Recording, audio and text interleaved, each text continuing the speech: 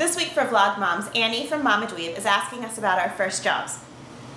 I think I was 14 or 15 and I got a job working in my mom and grandfather's real estate office. I worked every other Sunday just answering phones as a weekend receptionist. I went in for a training and they kind of taught me the phones, and I probably tried to pay attention. But when I went in on my own that first day, I think it was the first agent didn't show up that was supposed to be like the agent on call. So I'm answering the phones as they're ringing and ringing. Everyone wants to see a house. Everyone wants a price on this house, whatever it is. And I don't know any of these things. And my job is supposed to be to just pass it on or write down a message, but generally to pass on the call to the agent on duty.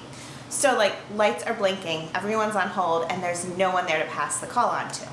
Finally, I mean, it felt like hours. It was probably 5 minutes. I answer the phone and it's the agent who's supposed to be on duty, and she's all, "Hi Julie, I'm over at the other office, so just pass all the calls over to me and I'll answer them for you."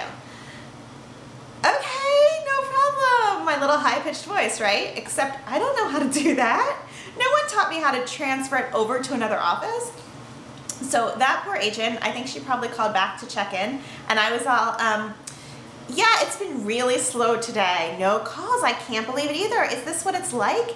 Meanwhile, there's blink, blink, blink on all the calls that are holding to talk to someone. Most of those callers probably hung up. Some of them I might have written down a message.